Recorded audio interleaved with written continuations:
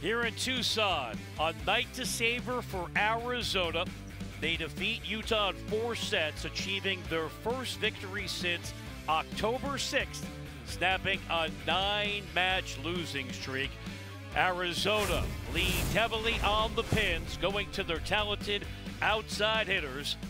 Jordan Wilson, the super sub, had another magnificent match for the Cats.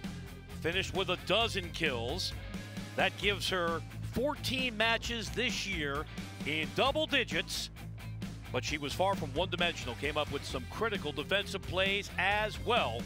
But this match needed 4 sets because Utah wouldn't go away, and they leaned heavily on their talented true freshman from here in Arizona, Cameron Gabadlo, having a breakout year 1 in Salt Lake City.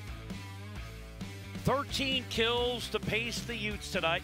Hit .242, better than her season average at .205.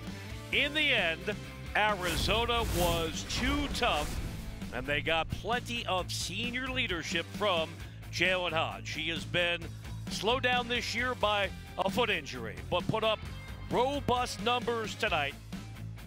15 kills to lead all players, hitting a gaudy .423 and showing off her resolve in critical moments.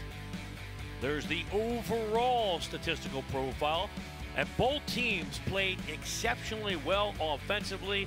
Unfortunately for Utah, one of the best ace-producing teams here in the Conference of Champions, just 3 aces tonight, and they were bogged down by 17 costly service errors. Arizona snaps a 9-match losing streak overall and a 9-match losing streak head-to-head to Utah. It all adds up to a satisfying win for the Cats. That's the story from here in Tucson.